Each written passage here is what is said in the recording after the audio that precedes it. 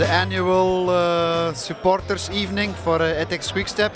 So as you see, there are a lot of people here, so it's really important that all of the riders that do the 3 days of West Flanders who are here, that we say hello to everybody, because they support us through the whole year. And even I don't race so much in Belgium, so I think for them it's really nice that for once they can see us not in race clothing but in casual clothes. In the Spring Classics there are a lot of supporters on the side of the road, and if you pass the Quaremont or something and you hear the crowd shouting, it's a huge experience, and it's for that we cycle.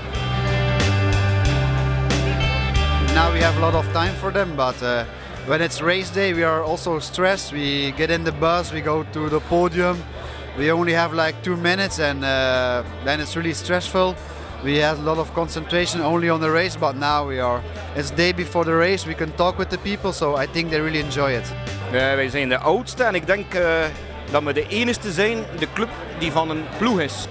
Dat is een unicum in de wereld. Eigenlijk kunnen we dat veel groter maken, maar dat is de bedoeling niet. We willen het echt voor de fans van de streek hier houden. Het is de wielerstreek hier.